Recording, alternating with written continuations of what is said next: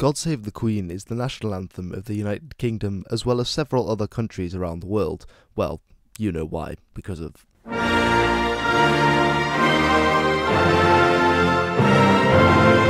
In this video, I want to find out how the Jacobites, these contenders for the British crown in the late 17th century and early 18th century, how they actually inspired the anthem that came to be known as the anthem of their arch-enemies, the Hanoverians, and those that followed them. The year is 1745, and the son of the exiled James II, known as Charles Edward Stuart, or more commonly as Bonnie Prince Charlie, has recently landed in the west of Scotland at a place called Moidart. With the promise of French troops and support, some of the Highland clans joined his number and started to march southwards towards England. They entered Edinburgh unopposed, but at a place called Prestonpans just to the east they would see their first battle. With the element of surprise on their side and the relative inexperience of the troops they were facing, the Jacobites won an early and a crucial victory at Prestonpans, meaning they could now move on into England, marching through the western part of the country, through Lancashire, and stopping at a place called Derby.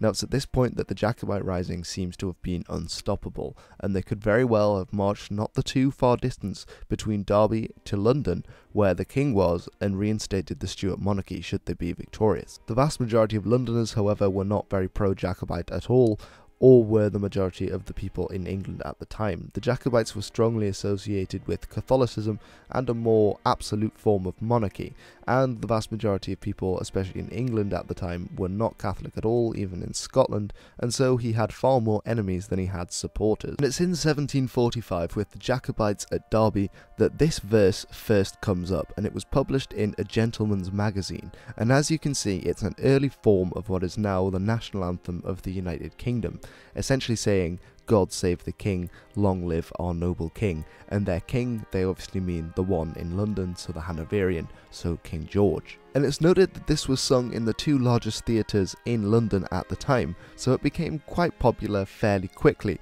as it was raising anti-Jacobite sentiment in London, as the people there were scared that the Jacobites were coming, and this was showing their resentment for the ideas and for the man, Bonnie Prince Charlie, that they stood for. Now the exact line, God save the king, actually comes from a Bible verse, and interestingly enough, it's been sung at every coronation since the coronation of King Edgar, who was an Anglo-Saxon king who was crowned in 973.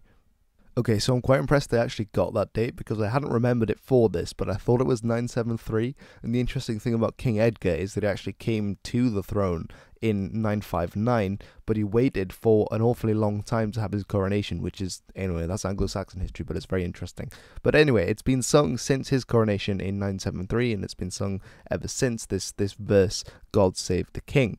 Now, it was also used from 1545, so the very back end of Henry VIII's reign, in the Navy as a watchword. So if you're trying to identify whether these Marines or this ship is actually part of the fleet and not just trying to sneak in like an enemy, then you'd expect them to say a watchword, and often that watchword or watch phrase was God save the king. There's also the other verse about scattering his enemies, which is thought to have come from sermons that were read out on the anniversary of the Gunpowder Plot, which was a plot during the 17th century by dissident Catholics to blow up the Houses of Parliament and the King with Guy Fawkes, which is why in many parts of the United Kingdom we burn effigies of Guy Fawkes and have a bonfire on the 5th of November. So then, when this was written, God Save the King was a song in support of the soldiers of King George, of the Hanoverians and the British government against the Jacobites who were coming towards London at this time. Another of the verses that was written at this time even mentions some of the figures, so Marshal Wade was actually one of the government's chief men in the army. He was raising an army at Newcastle, so not too far from me, to fight the Jacobites before they actually came down, but obviously the Jacobites went through Western England, so the Jacobite army bypassed the army that was being raised by Wade and then went on to Derby. But you can see again, rebellious Scots to crush, God save the king, and sedition hush. It's all about the rebellion and how they are supporting the king over the rebels. But wait, that's not the only version of events. Yeah, it's rewind time. Others have posited that this isn't actually a pro-Hanoverian anti-Jacobite song, but rather a pro-Jacobite anti-Hanoverian song, and these are some of the reasons that they give. Now if we take a look at the lyrics of God Save the King, this one line is quite interesting. Send him victorious. Now, send him victorious might actually be alluding to the fact that they're on about Bonnie Prince Charlie, who at that time was over in France. Now, send him victorious might suggest that they're wanting them to send him to Scotland to start the rebellion, as they did in 1745. Although others have argued that this, in the parlance of the time, was to make him victorious. They're asking God to make King George victorious rather than physically sending him. But there is quite a lot of Jacobite imagery of the time about him being over the water, so he's often called the king over the water, and often they are passing the wine glass over the water as a toast to him because he was across the water and things like that. So that might be a little hint there. Another is that obviously you have, before this time, during King James II's time, you had wine glasses engraved with the phrase, God save the king, and these were obviously, the king at that time was King James, so these would be Jacobite glasses.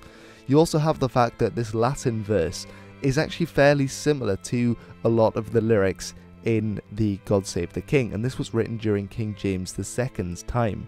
So this again alludes to that perhaps there's more to this story than it just being a pro-Hanoverian song against the Jacobites. So what I think is likely is that certain individuals who supported the Hanoverians would sing their version of the song in support of King George, while those in support of the Jacobites might be singing and inscribing and saying, reciting, however it was done, their version of the song. And we actually have an existing copy of a Jacobite version of God Save the King, which is this one, which obviously alludes a lot to Bonnie Prince Charlie and to Scotland, also Presbyterianism, because in fact most of the supporters of the Jacobites in Scotland were actually Episcopalian Protestants rather than Catholics, and also it kind of disses George and his fecky, because, you know, screw the Hanoverians, right? So thank you very much for watching. This has been a bit of a random video about the national anthem and about how the Jacobites inspired it. Now, I've got a few more videos kind of about the Jacobites and similar themes, which people seem to have enjoyed, so I thought I'd yeah, do that. And what do you guys think of my little Bonnie Prince Charlie bot? I spent way too long working on him, and I thought, well, I have to make a video on him now. So yeah, let me know in the comments below. So thanks very much for watching. This has been my video on the national anthem and how the Jacobites probably inspired it or possibly even wrote it. So thank you, and I will see you all very soon.